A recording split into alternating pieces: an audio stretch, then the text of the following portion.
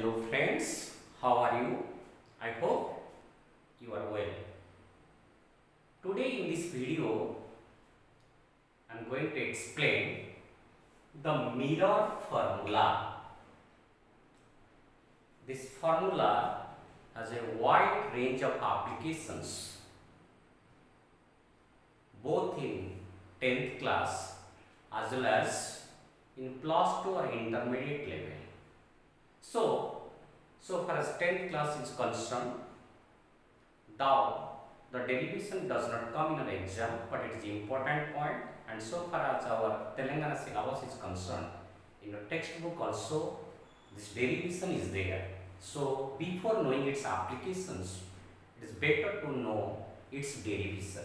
So what is this mirror formula? In fact, it is a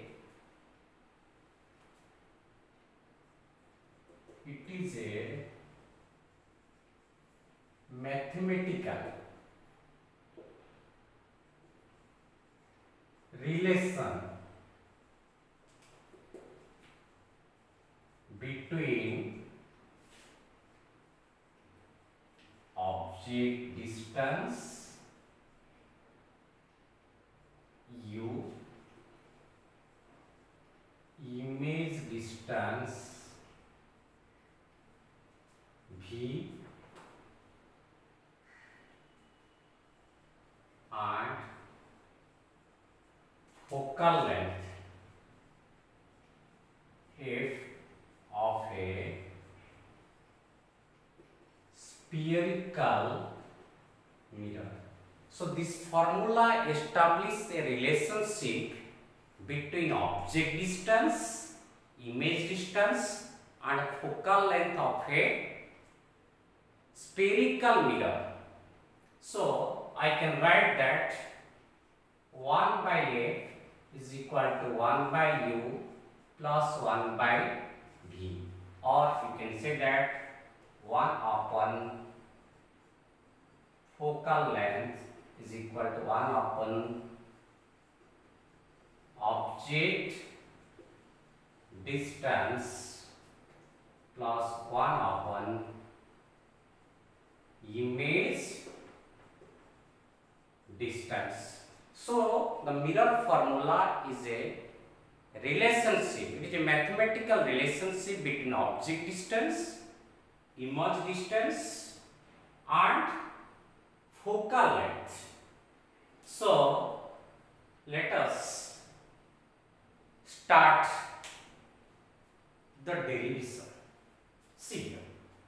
How to find this formula? 1 by f is equal to 1 by u plus 1 by v.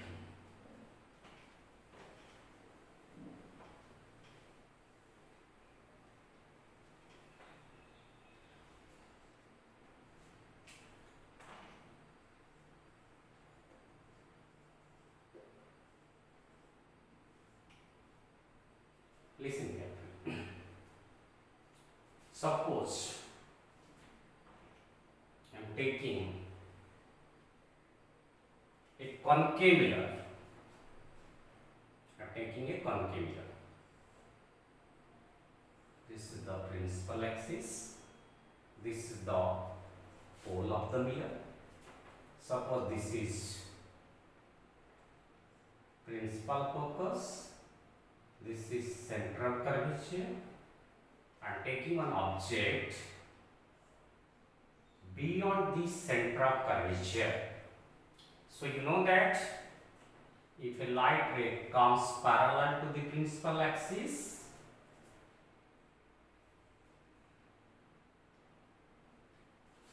it goes through the focus after the reflection. Similarly, one more ray I am taking from here.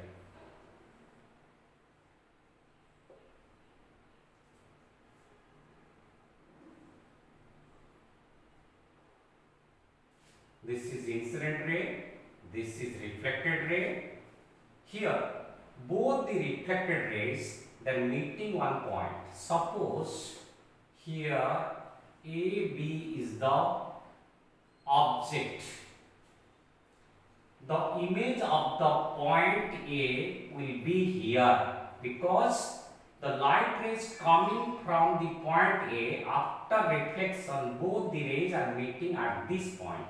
That means this point is the intersection of the two reflected rays.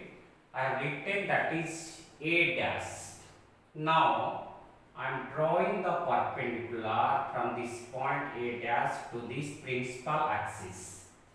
This point is the B dash.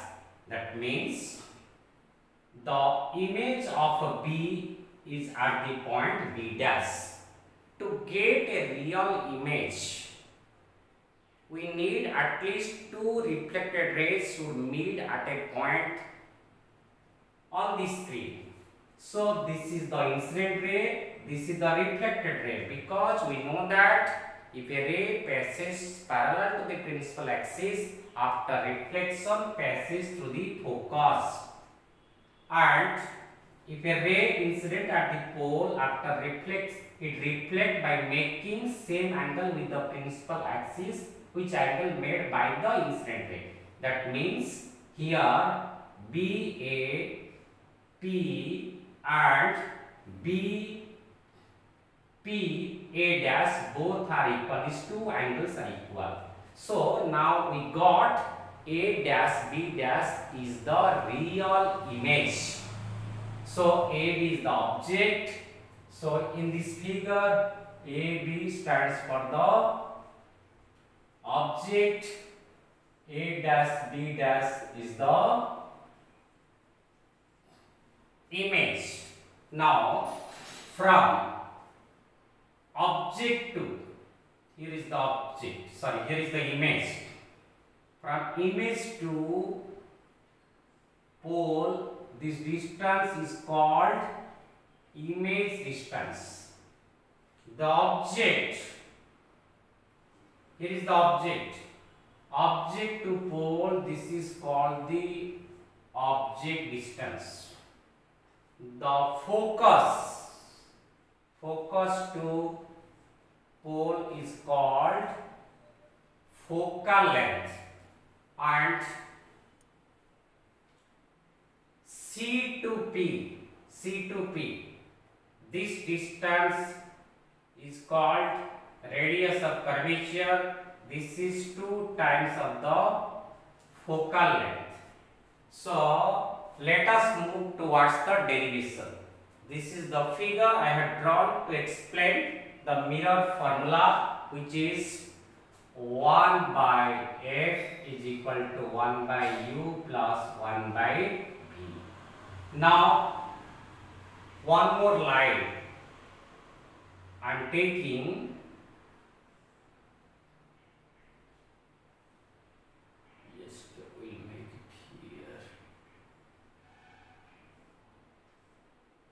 Okay, see here.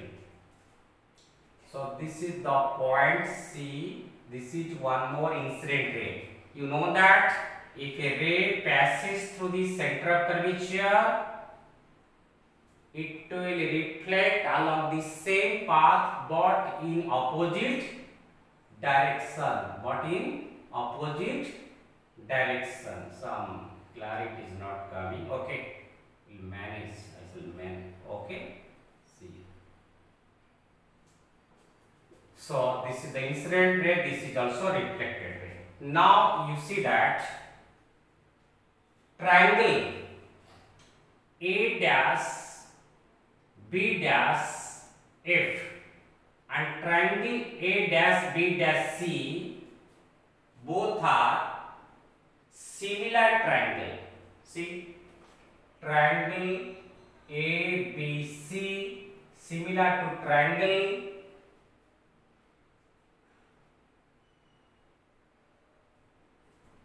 A dash B dash C.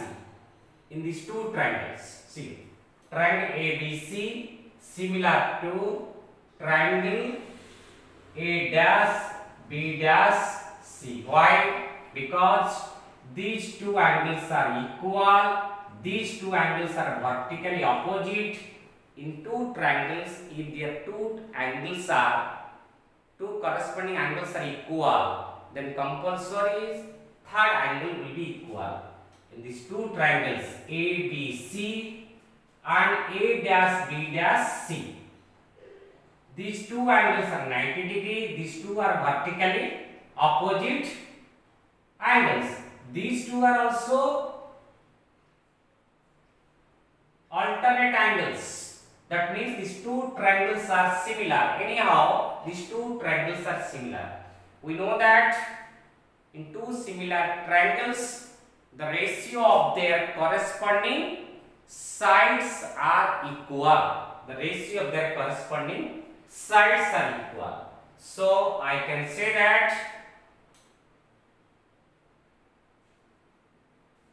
A dash B dash upon AB means height of the image to the height of the object is equal to B dash C upon BC. So B dash C, I can write in place of B dash C, I can write PC minus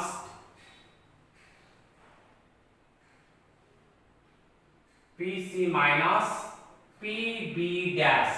From here to here I am subtracting the distance PB dash. And in place of BC, I can write PB minus PC. Why I have written, I shall explain now. Don't worry. So here I can write P to C. P to C, it is called the radius of curvature. P to C is the radius of a curvature. So how I sum radius of curvature? P to C is the radius of curvature. I am writing minus R. Why I am writing minus R? Because everything according to Cartesian sign convention, everything should be measured from the pole of the mirror. So I am measuring P to C, pole to central curvature, radius of curvature opposite to the incident ray. So in place of R, I use minus R, minus PB dash. P to B dash, this is called the image distance.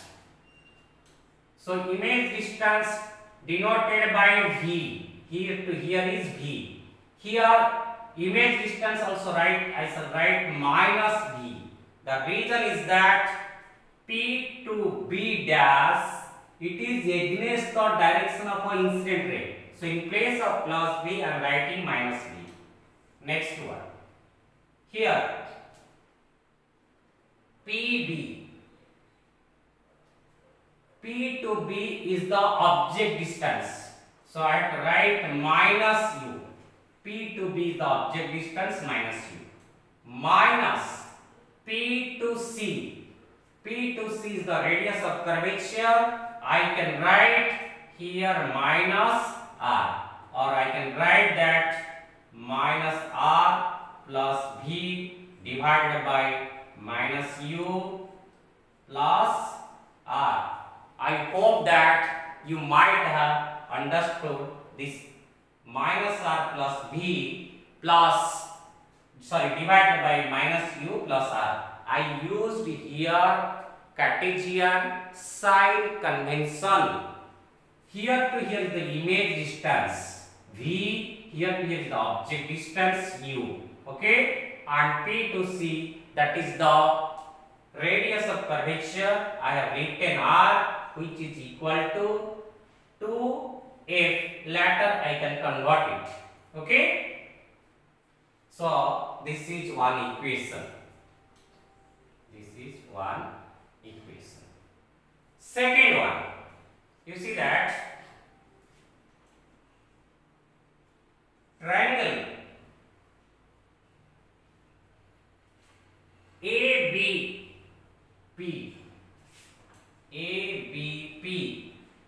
similar to triangle A dash B dash P. A dash B dash P. So these two triangles ABP and A dash B dash P both are similar triangles. If it is similar triangles, I can say that ratio of their corresponding sides are equal. So it is better I shall write here. I hope that in the down might have not appearing. So I am writing here. So in this case, in these two triangle ABP and A dash B dash P, I can say that A dash B dash upon AB is equal to PB dash divided by PB. P to B dash is image distance. I can write this is minus V because I am measuring from P to B dash opposite to the direction of incident ray. Divided by P to B, similarly this is minus U, this is equal to V by U. Before that, one equation I got, that is A dash B dash upon AB is equal to minus R by plus V upon minus U plus R. Now I got A dash B dash upon AB is equal to V by U. That means here is A dash B dash upon AB, here is A dash B dash upon AB. So from equation 1 and 2, what I can say? I can say that minus R plus V divided by minus U plus R is equal to V by U. Okay?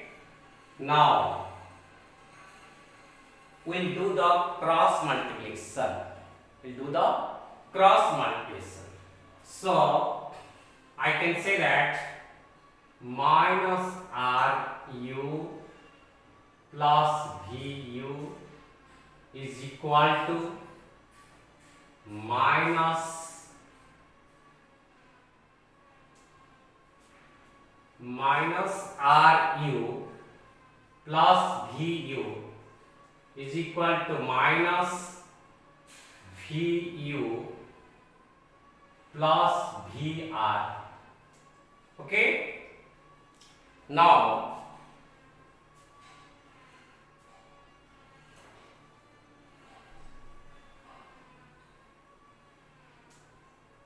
I can say that VU plus VU is equal to RU plus VR. Okay? Now 2VU is equal to RU. R is 2 times of F. So I can say that 2FU plus 2FV. Now both sides you divide by UVF. 2VU by UVF is equal to 2FU by UV. F, this is equal to 2FV upon UVF. So here 2 is common. So here FF cancel, UU cancel. FF cancel, VV cancel. UV cancel. How much left? 2 upon F is equal to 2 by V plus 2 by U. Both sides if I take common to cancel, 1 by F is equal to 1 by u plus 1 by v. So this is the mirror formula which shows the relationship between object distance, image distance and focal length. So I have explained it with the help of a concave mirror and by taking the object beyond the center of curvature with the help of real image.